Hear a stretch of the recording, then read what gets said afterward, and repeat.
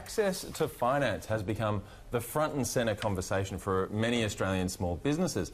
As a result, legislation has been introduced to establish a $2 billion securitisation fund aimed at seeing SMEs gain better access to loans. Small businesses have been squeezed as banks tighten lending across the board, but some have criticised the Morrison government for this move, this securitisation fund. For tonight's Taking Stock, we're joined by Angela Vathulkas, founder of the Small Business Party, and also Shane Oliver, Chief Economist at AMP Capital. Welcome to both of you. Thank you.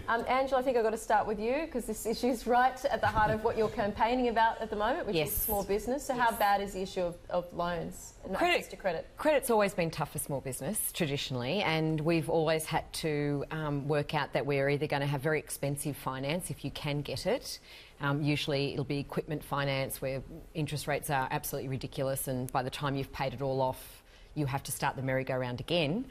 And we've always been used to putting up equity, solid equity. So usually the only way small business could afford to borrow was to either put up their home or someone else's home as equity and get some money to run their business. This particular package, look, I think it's a good one. It doesn't go far enough, but it does give small businesses an opportunity to get access to lending and hopefully competitive lending, because hasn't been made very clear yet. So this is money that will be available not to Tier 1 level lenders, they're not the top banks, the next level down, the smaller lenders, who'll be able to have finance available to small business with a less tough criteria, hopefully, and hopefully cheaper rates. And it'll be backed and guaranteed by the government, as I understand it. So less risk for them, easier access for small business, but we hope the rates are competitive, if I've got that right.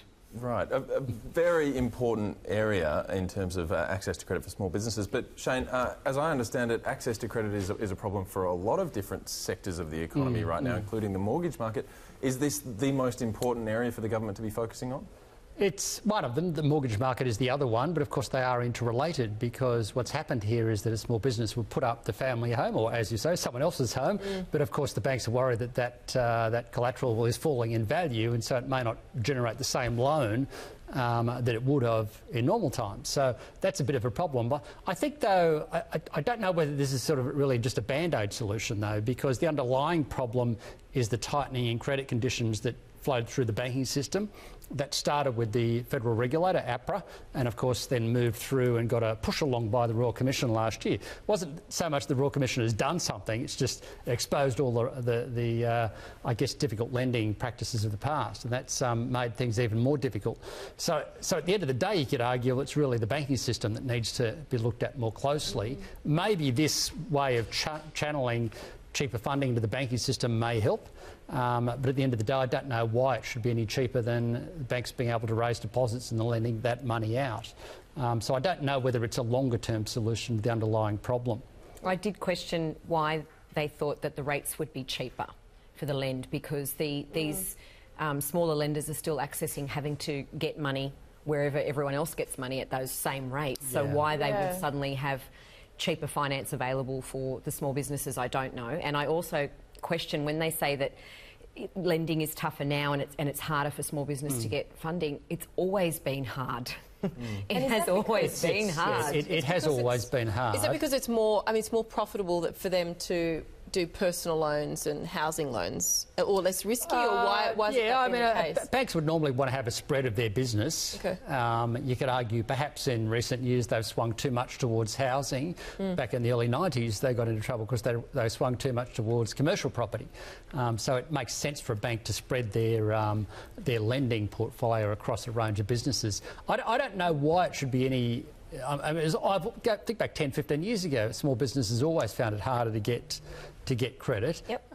There is an argument that if a small lender is having to raise money in the money markets, then that money may be more costly than, say, if the federal government were to issue it or put a guarantee over it. And you'd be borrowing at something like government bond yields, which generally are cheaper than borrowing at the money market rate. So that may be if the government is supplying that money up front as the guarantee in the story of it. But if they're only having that money available if something goes wrong, then that's where I'm not sure of the lend phase there. It may not be any cheaper. That's right, it may not be any cheaper. And then, of course, it's the matter of, I mean, years ago we could be able to get an overdraft or unsecured funds. These days, you ask for unsecured funds and the bank laughs at you. Right. They have no trouble giving unsecured funds in big amounts to bigger businesses. That's right. But they struggle for some reason to give unsecured amounts to smaller businesses where they've usually got them by the short and curlies on everything in their life. So it's always been tough. The cynic in me wonders whether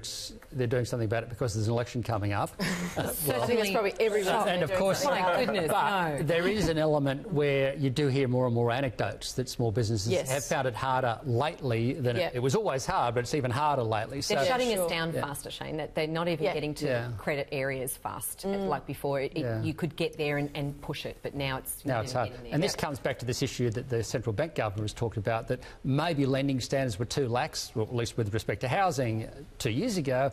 Now they're too. They've gone too far. The pendulum has swung too far. It's a huge topic. We'll definitely speak to both of you again about that. Moving on, how much do couples really spend on Valentine's Day? It might actually be less than you think. In fact, the majority of couples will spend just $50 or less on their significant other this Valentine's Day. So, is it stingy or is it money smart? Angela, what do you think? I think tying back into the credit crunch, where the banks have probably got that on the questionnaire of, along with your Foxtel expense, how much are you spending on Valentine's presents? Exactly. So that's why we're all going, only $50, only $50. I think people are, I feel like it's in the same category as the wedding day spend. Suddenly anything you buy on Valentine's Day is 100 times more expensive than any other day, including roses or anything associated with it. And no one likes to get gypped on that day. So I think we're all a little bit of a wake-up. But it's interesting how if you're more in love in the early days, you'll spend more money. The stars are still there. What, are we getting cynical in our old age? Is that what's happening? I'm happy to buy my own Valentine's present. Yeah, I'll have that. I did notice the ones who were spending more was kind of the younger 18 to 24 category. That's where I was. That's where I was spending big on Valentine's Day. Then I worked out that it cost 50% more to get a restaurant booking that night. Day before or the day after. You've got to do the 4-course set menu and the whole... Yeah, and then old age cynicism kicked in, and then I thought, where'd this Valentine's Day thing come from anyway? Some American marketing exercise like Black Friday or Cyber Monday. I could get things... Right now, Shane, every florist in Australia is having a heart attack when you say that. No, you know what? The silly thing is buy the flowers on other days. Yeah, they are still run off their feet. They are run off their feet, florists, which is, it's quite incredible. 2 weeks ago, Thursday 2 weeks ago, it was Hug an Economist Day. No one came up to me and gave me a hug, so why should I be spending Well, I'm sure you were in the newsroom. We didn't know. I wasn't that particular day. Are you okay? Who heavily promotes that? It left me a bit shattered. And I only found out about this because... So you're just standing outside the RVA, arms open? Well, I was just standing out there waiting for a hug. I'm sorry, an economist with feelings. This is what you're saying, an economist with feelings. What was the date? I'll write it down for next year. Write it in the calendar for next year, Shane. I'll have you on. Anyway, who knows where that segment could go. Now, speaking of customs we bring from offshore, tipping, it's a big part of the service economy in the US, as you know, but should foreigners be expected to stump up? Well, an Aussie recently recounted a time when she was locked in a cab because she did not add to the bill with the tip. Quite an extreme case, but it does bring up the fact that this is quite an American import, and I've never kind of welcomed it necessarily in Australia. I don't know why we had to have that custom. It kind of got very big for a while. I think it's faded a bit in Australia. I think it has too, and I think in America it's justified to some degree because the minimum wage is so low. In some states it can be $8, $9. Here it's, I forget what it is here, $18, something like that, 20, 21. And so therefore, it's still relatively low, but they're still getting paid a better wage. I tend to think, well, maybe it was because it was a service economy, but I have had this experience myself. I went to a restaurant in New York once, and the service was atrocious. It took forever to get the menu, and then it took forever to get the meal, like you're talking about an hour. And you still have to tip, right? And then we said, OK, this is meant to be a service economy. There was no service here, no tip. And the waiter went bonkers. And went absolutely crazy. And I'm thinking, well, quite clearly, the tip is not related to service. Whereas I do think in Australia, you go to a restaurant in Australia, and if I get good service, I will give a tip. It won't be 20% like they expect in the US, but it will be you just got to say hello to me and get the stuff on time, and the food's good, I'm happy, you get a tip. But Don't be a florist on Valentine's Day. Well, you never know. I might be buying flowers on Valentine's Day. But probably less than $50 worth, hopefully. But it is literally only for good service. So I don't think it does its job in America. I would rather the workers who get the tips get paid more. Yep. I'd rather have a higher minimum wage. I think that's a fair way to go about it. You do the job, you get paid the salary. But I don't think it works in the sense that it actually provides a better service. And so I certainly some of wouldn't those want that to come in bartenders in the Australia. States or in the service industry are making thousands of dollars a week in wages, in tips, on top because of that service component and the theatre of it. Here the tips have gone out, especially in hospitality, because of TAP. I was going to say tap and go. When that came in, they dropped off. It is the absolute villain. But that's absolutely stupidity on the part of the restaurant owners and what have you. They could have said, do you want to tap a tip? If they arrange the electronic system appropriately, on behalf of the restaurant and cafe owners of the world, Shane, you know who's the stupid criminal here? It's the banks who design this software and don't take the feedback from us, which said, how about the tip function and why isn't it up front? But some of them do. Well, some of them do, but it's a bit still like you can just do There's too many like, steps. no thanks. People don't like no thanks steps anymore. If they're given the opportunity up front, they will, but when there's too many steps... I agree. I think it's interesting, this whole kind of idea that it's an American import, which it for sure is, because if you look elsewhere in the world, somewhere like Japan, tipping is considered to be incredibly bad manners. So why is it that that we... that's refused if you kind of hand over it's the it's American TV. We're all watching too much American TV. Yeah, that flowed on from there. I think service should be done because that is your job.